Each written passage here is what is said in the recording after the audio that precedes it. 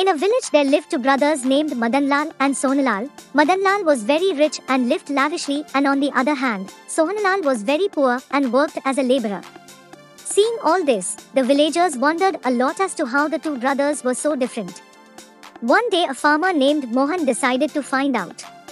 He went to Sonalal in the morning and asked him, "Brother, why are you so poor and why are you so irritated?" Then Sonalal replied, "Because of my father." Then Sonalal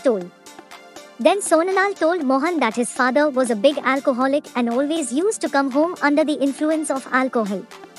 They used to abuse and even beat him every night. Due to this, he started developing bad habits since childhood, and when he grew up, he also started drinking alcohol. In this way also he became like his father. Whatever money comes goes into alcohol.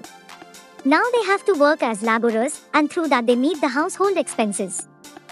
Hearing all this, Mohan came back and then he went to Madanlal's house. Madanlal politely made him sit in the house and gave him tea and breakfast.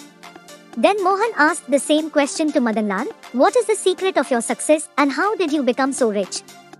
So Madanlal also gave the same answer like Sonalal, because of his father. Then Madanlal told the same thing, that his father used to drink a lot of alcohol. Due to this there was an atmosphere of discord at home.